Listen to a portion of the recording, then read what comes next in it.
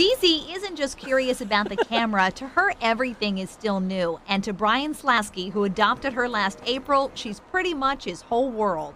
She's probably one of the most important things. Zizi, along with Charlie and Roche, are all from the Middle East. They were rescued by Wings of Love Kuwait. The Baltimore nonprofit was founded by Patricia Riska and Jennifer Yoon. I worked for a major airline, and I was flying to Kuwait, and I met some ladies that were saving some of these dogs, and what I saw in Kuwait just broke my heart, and I thought I have to do something.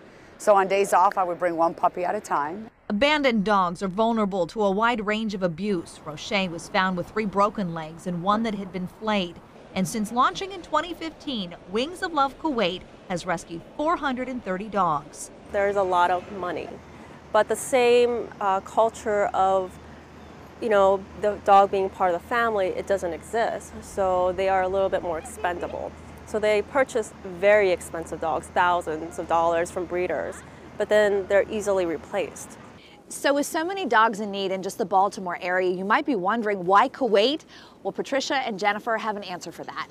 I get that a lot. So one, I always say there's no hope in Kuwait, number one. Number two, does it really matter where the dog is coming from? Because in the end, you're saving a dog. There are so many things against these dogs that if they even survive the climate, they have to survive just, society, disease, and it's a lot. To get the dogs here, it can cost up to $1,000 a ticket.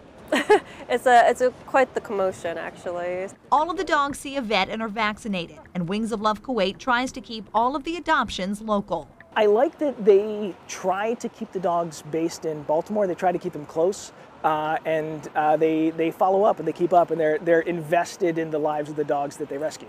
They're beautiful dogs. They are lovely and sweet, and they like to be cuddled and loved. They've never really had that. They have it now. Jennifer Franciani, WBAL-TV 11 News.